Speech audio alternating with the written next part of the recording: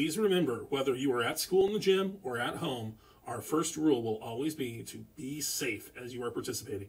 Thank you. So today we're going to start our long-handled striking. Now we're going to use a hockey stick. Now a lot of you are going to say, well coach, I don't have a hockey stick. So I bet that almost everybody has this next thing I'm going to say to use in your house. If you don't have a hockey stick, which is fine and understandable, especially in Texas, we have a broom. So, just as with a hockey stick, when we go to hold it, your dominant hand, the hand you write with, is going to go down low on the stick itself. Your non-dominant hand would stay near the top, and we would dribble, going back and forth like this. We would pass here. Now, when we're dribbling, knees bent, hand on here, you use both sides of the hockey stick as you move.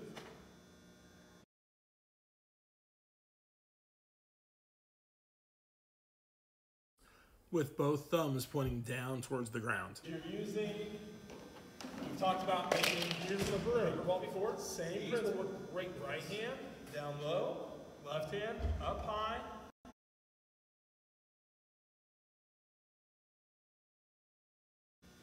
So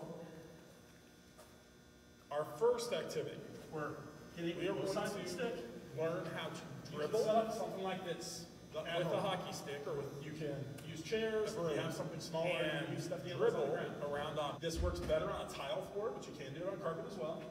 You're going to use a hockey stick or the broom to go around, to dribble around the chairs, keeping it in control. After I go around, I'm going to go back.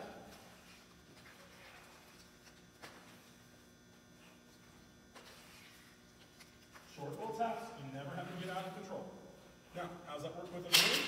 Same basic principles. Short little taps.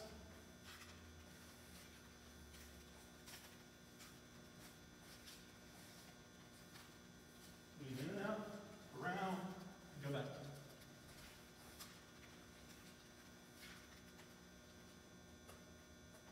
Now, we're going to go ahead. We'll give you 1 minute. If you set up 4 items like this, whatever they are, you can use a stuffed animal, chair, you can use cones if you have them.